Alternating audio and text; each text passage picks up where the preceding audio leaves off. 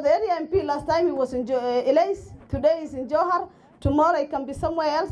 In this Ramadan time, you know, it's very rare to find a politician making sure he has his community at heart. So can we make sure we support our member of Tarbaj, Honorable Hussein Abdi Barre, in bringing delivery service closest to the people. We want the rural. This time, Mheshimiwa Barre, ataka wende baka the lowest of Tarbaj. Ile village kidogo, you held the event so that the community feel that there's a representation of their person whom they send to the National Assembly has a voice.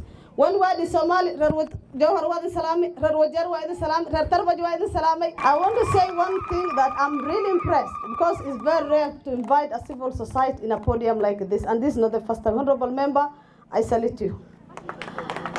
That means he understands the right of every person in the society.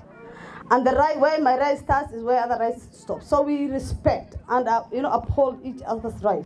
I will therefore wish to appreciate, congratulate the honorable member, and reassure him our commitment as members of Tarbaj constituency to stand with him and ensure that we get and give him all the support that he requires for him to deliver his mandate. Asante sana, makofi, upige makofi. Asante. On the other hand, I also want to notify that the county government of Wajir, through the county executive member for education, Honorable Wardere, who we have just been talking, has reconfirmed to me that the county government is also dispersing bursaries of 130 million shillings to all schools, and that the beneficiaries have already been identified at ward levels.